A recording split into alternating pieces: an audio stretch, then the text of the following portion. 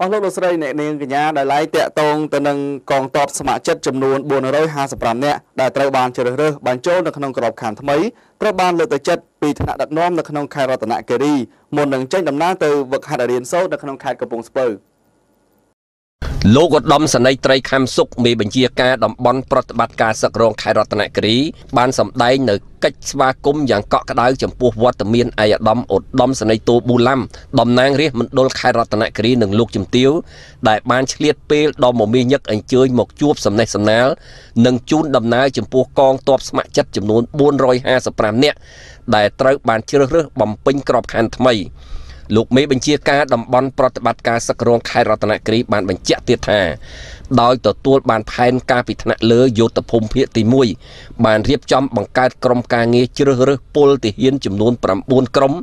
នៅទូទាំងខេត្តរតនគិរីចាប់តាំងពីថ្ងៃទី1ខែតុលាឆ្នាំ2017ដែលមានបេក្ខជនចំនួន918នាក់បានមកដាក់ពាក្យ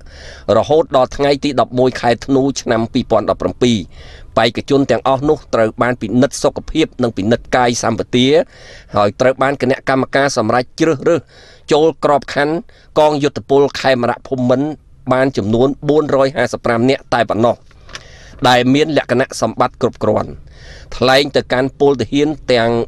455នាក់កាលពីរសៀលថ្ងៃទី18ខែធ្នូឆ្នាំ2017ឯកឧត្តមសេនីយ៍តូប៊ូឡាំបានកោតសរសើរនិងវាយតម្លៃខ្ពស់ចំពោះទឹកចិត្តស្នេហាជាតិរបស់ក្មួយៗដែលជាយុវជនជំនាន់ក្រោយ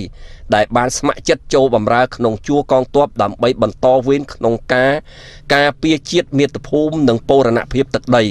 នៃព្រះរាជាណាចក្រកម្ពុជាយើងឲ្យបានឋិតថេរគង់វង្សដោយឯកឧត្តមផ្ដាំផ្ញើឲ្យក្មួយៗត្រូវខិតខំវឹកហាត់សិក្សារៀនសូត្រអំពីយុទ្ធសាស្ត្រនិងយុទ្ធវិធីកងទ័ពហើយក្រោយពេលវឹកហាត់រៀនសូត្រចប់ត្រូវធ្វើខ្លួនឲ្យស័ក្តិសមជាកងយុទ្ធពលខេមរៈភូមិន្ទស្មោះត្រង់ចំពោះរាជរដ្ឋាភិបាលស្របច្បាប់ដែលកើតចេញពីការបោះឆ្នោតស្មោះត្រង់នឹងជាតិសាសនាព្រះមហាក្សត្រហើយឯកឧត្តមបានចែកជូនថវិកាផ្ទាល់ខ្លួនមួយចំនួនដល់កងទ័ពស្ម័គ្រចិត្តចំនួន455នាក់ព្រមទាំងជប់លៀងជូនដំណើរបាយសាមគ្គីទាំងអស់គ្នាក្នុងភាពស្និទ្ធស្នាលនិងរីករាយក្រៃលែងនៅពេលនោះផងដែរហើយនៅព្រឹកថ្ងៃទី19ខែធ្នូឆ្នាំ2017នេះកងទ័ពស្ម័គ្រចិត្តចំនួន455នាក់របស់ខេត្តរតនគិរីបានធ្វើដំណើរតាមរថយន្តយោធាចាក់ចេញពីទឹកដីខេត្តរតនគិរីឆ្ពោះទៅសាលាវឹកវើរៀនសូត្រនៅឯខេត្តកំពង់ស្ពឺនាព្រឹកមិញនេះហើយ